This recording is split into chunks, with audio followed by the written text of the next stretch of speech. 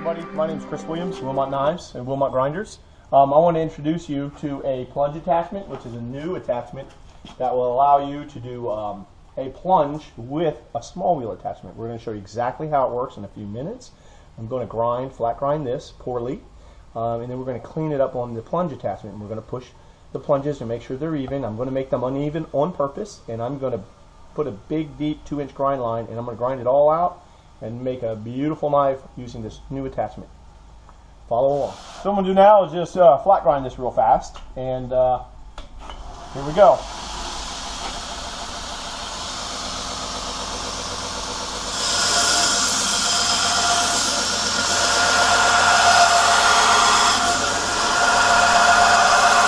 What I'm going to do is I'm going to make sure my plunge, which I really want to be back here, I'm going to make sure it's a little farther forward than I would really want it. I'm going to make it about 3/16 of an inch further forward. So there's my 2-inch grind line. Hopefully I can get that out. So now let's go and go to the plunge attachment. The plunges are actually fairly even, but I need to back them all the way up to this cutout. Let's go and move to the plunge attachment, and I will show you how it works. Take the plunge attachment. Oops. Okay, we'll put it all the way in. You kind of need this, so let's put it back in there. There we go. It just drops right in. And then what we do is we're going to tension the belt so that the belt is touching the back of the jig. And is touching the back of the jig. You guys see that? That's important. If it's in too far, that's not good. We don't want that. We want this belt to be riding the back, the sled. So I'm going to go ahead and pull this forward. And there we go. Nice. Now what we're going to do is we're going to rotate this by hand, okay, to make sure this belt isn't going to want to move too far to the right or left. Seems to be okay. I'm going to turn the speed all the way down. We're going to turn it on. That looks good. Now we'll get the knife, and let's go ahead.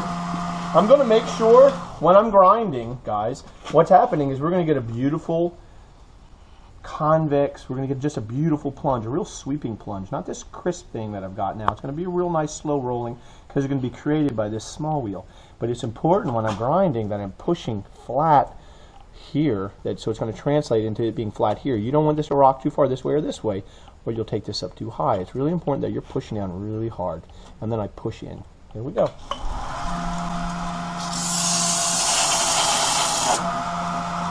You guys can see we're starting to clean it up, and it's starting to create the new plunge.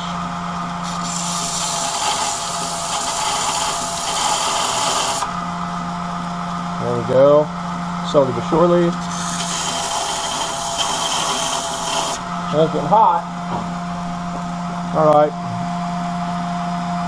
We just got to move it back quite a bit.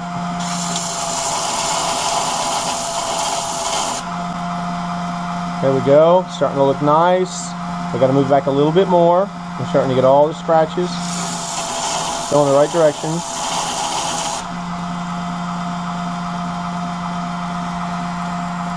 It's a nice plunge right already. It's got to move further back.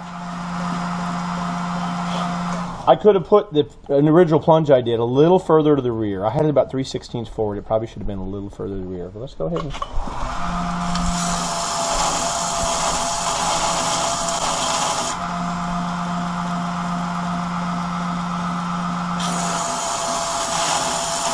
Whew.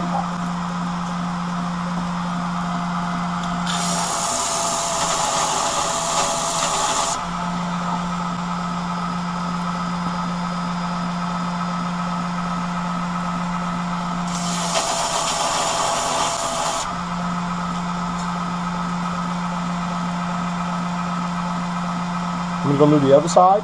Okay. And you can see it's starting to take the 2-inch grind line out. Not perfect yet, but...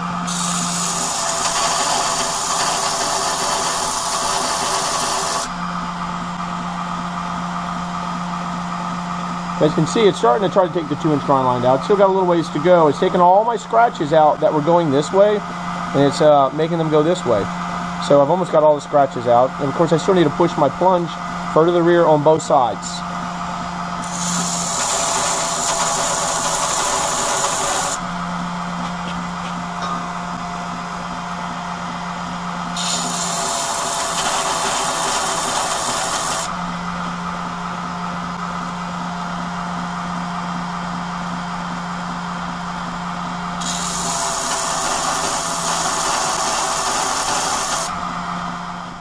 This is how the plunge attachment works. The last thing I haven't done yet is I haven't taken the scratches all the way to the tip. That part's a little tricky because I'm actually going to physically have to rock the knife. And you have to make sure when you do it, it stays on its flat. Or you could hand sand it. I'm going to go ahead and attempt to do rock the knife, and I'm going to have to put pressure right here and then just try to rock it on the flat part. It's tricky, like I said, and you have to make sure you don't go too heavy on the tip, or you'll actually bury this into the belt, and you can then be projected at you. As you can see, I've got the plunges almost even, and if I found one were further forward, I could push it to the rear. So let's go ahead and try to make these scratches go away.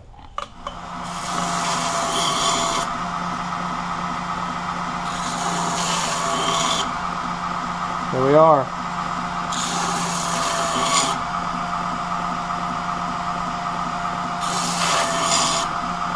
We did it. We'll do the same on the other side.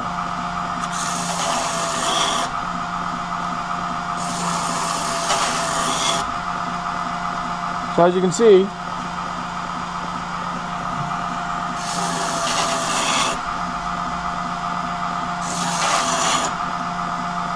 slowly I'm walking all my scratches up. It's tricky. Doing this part's really tricky, and it takes a little bit of practice.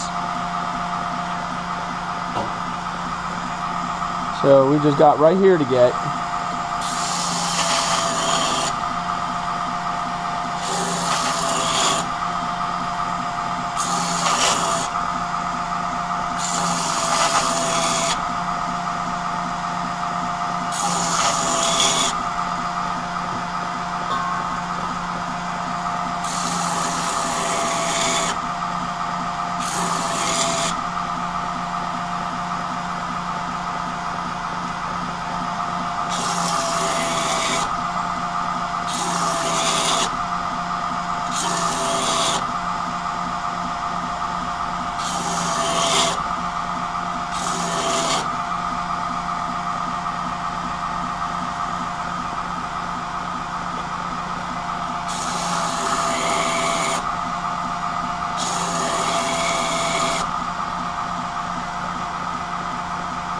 I think you guys got the idea.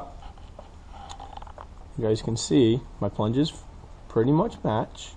They're pretty much the same on both sides. And if I found one, and what's really neat about this jig is you're going to get this nice rolling plunge because it's created by a round surface. So it's going to be a perfect round, and it's going to match. The radius in this plunge is going to match the same on both sides. And that is the plunge attachment. The next step is to use a Trizac belt and go to a higher grit.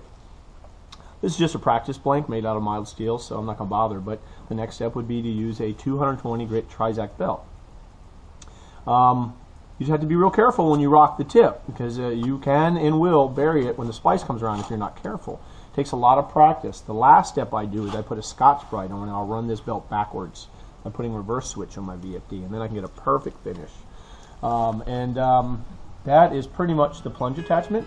That is how it works. That is what it does. And thank you so much for coming by and seeing how I use this attachment. I really think it can help both the experienced and the veteran make a better knife.